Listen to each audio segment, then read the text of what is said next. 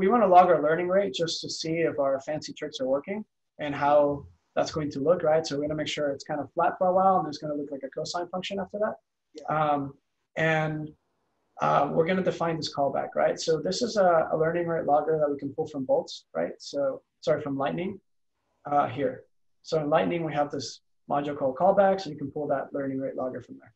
So we pull this learning rate logger, and then we're just going to create an array to store these callbacks here, right? So let's just say that these are our callbacks. What callbacks do we want to use? And callbacks are arbitrary, they're arbitrary programs. So you can do anything you want, right? So you can insert function anywhere in the code, and then it'll work fine. So in this particular case, we are doing something funky, right? We're not just taking a single image and a label. We're like creating two copies, and we have these transforms that we defined up here. So this one and this one. So you can just, modify the data module to use that transform. So for the train transforms, we're just going to use the one that we created up there, right? So that's a SimCLR train data transform. And then, we need to know the height of the CFAR10 in this case. We could crop them to whatever we want. So what we're saying is, I want to crop CFAR10 to 32, which is already 32 by 32. But in this case, remember that the transform was defined for ImageNet up here. So we set it up for 224, but in fact, we want it for 32 because it's CFAR10. So I could change it there and here if I wanted to, and then not have to pass anything in here, right? So no, I mean, the image height is not just for that. It's also for random crop resize. So it randomly crops an image and resizes it to 32. So it randomly crops an image within a certain. Oh, good catch. Yeah, that's a good catch. Yeah. Okay, so the same thing for the validation transforms, right? And if we were to do a test loop as well, I would just pass in the test transforms here as well, or using the same eval1. Okay, so this is our data, right? So this is cool because like all of this other is abstracted. You don't need to know the what normalization constants to use or anything. It's just all encompassing here. So you can share this now. It's very easy. Okay, so now normally Lightning will call these for you automatically, these methods. So prepared data is how you'll download the data set onto the machine. So if you're doing multiple GPUs, then prepared data is going to make sure that only one GPU downloads the data set because you don't need to download it 50 times, right? So prepared data will do it once. And then setup will be called whenever the training starts to make sure that you pull things out like the size of images or whatever information you want. So in this case, because I need to know that up front, I'm just going to call these myself manually, right? So if I didn't need to know that up front, then I would just let Lightning call it automatically. So we'll call this materialized data. Okay, great. And why do I need to know that? Well, that's because I need to know the number of training samples for our algorithm, right? Because that's how we're going to do the learning, the annealing over time. Yeah. So I need to know that up front. So I'm just going to pull out this data loader here, right? So I'm looking at how many batches I have, and then I'm going to multiply by my match size. In this case, this machine is a V100 with 32 gigs of RAM. So we consider batch size as something large, like 1024. So yeah, so this is going to tell me how many training samples I'm using now.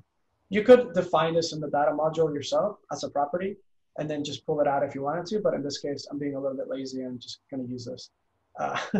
So get number of samples. Okay, so now we're going to instantiate the model, right? So this is SimCLR. So what parameters did we not set by default? I believe it was the batch size and then the number of samples, and then everything else is the same. So we're gonna fill those in, right? So batch size we have there, and then the other thing was what? Number of samples. So number of samples, that's just going to be these guys here, train samples. Okay, so now we can initialize your model here. So that's the beauty of this. Like now, whenever you want to share your code, you can say, here's CFAR10 data module, here are the transforms for SimCLR. You can mix them together if you want. And then here's SimCLR, and you know that you have everything defined that you needed on there. So there's no magic parameter, no random arc parse thing that you don't know what's going on. It's all there. Yeah, sorry, I would just like to say that this has been actually done in a lot of different papers. So Moco V2 was published using SimCLR transformations, or even Swerve have defined a couple of new transformation and applied those to SimCLR to see how SimCLR performs. So this step is like really important, that you can basically call in any transformation here. Yeah, and because of the way that the way that Lightning modularizes your code, we were able to implement BYL in like 3 hours because it was pretty much most SimCLR. It was using the same exact transforms. So all we needed to do was basically modify this the optimizer stuff, and then modify this particular how this happens in the algorithm, right? And largely there's something else that we needed to do with the callback, but it was mostly the same. So in this case, now we can just train, right? So now we're going to init a Lightning trainer, and we are going to pass in the callbacks that we defined. And so here, we only have one callback. Yeah. Sorry, callbacks. Yeah, so here, and this is just because I want to see the learning rate logger. Now, this is not required. I don't have to do that, but in this case, I will.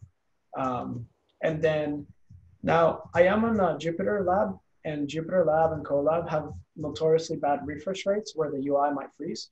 So I'm going to add this flag. So Lightning has this flag where the progress bar won't be updated as frequently. So I'm going to say update every 10 batches, just to make sure we don't bring down the UI. Although in this case, this is a pretty slow algorithm, so we could probably get away with like, let's just say every 2 of them, right? And let's see how that goes. We do have a GPU on this machine, so let's use it. And this is we are running on PyTorch 1.6 here, which means that we can also train in 16-bit precision. And notice something.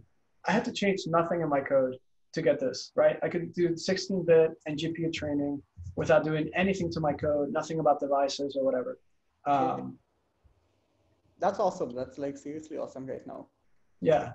And this the precision 16, because this is a V100, it will actually give me like 3x speed up over a regular GPU because of the architecture we're using under the hood. Yeah, one final thing I would like to mention in the trainer arguments is that since we're using just one GPU, it's fine. But there's something else called as a global batch norm, which simply uses, it synchronizes the batch statistics between all GPUs for the batch norm. And we do discuss this slightly later after this tutorial. But the whole point is you can just set a flag for sync batch norm equals to true, and Lightning does that for you like on its own. Like that, like this now? Yeah. Yeah. Yeah, so you don't have to deal with this now. So you turn this on, and Lightning will take the batch norm parameters and sync them across all GPUs. If you have 1,000 of them, doesn't matter. We will handle it automatically, which is great. Okay, so now we're ready to train, and we should be able to just hit this and go, assuming we have no bugs. Okay, great. Oh, did not define SimCLR. Wow, I forgot to press enter, huh? Oh, it's small. Look at that. Let's just make it big. What's simple clear, right? So let's do that. And it's actually lowercase. Great.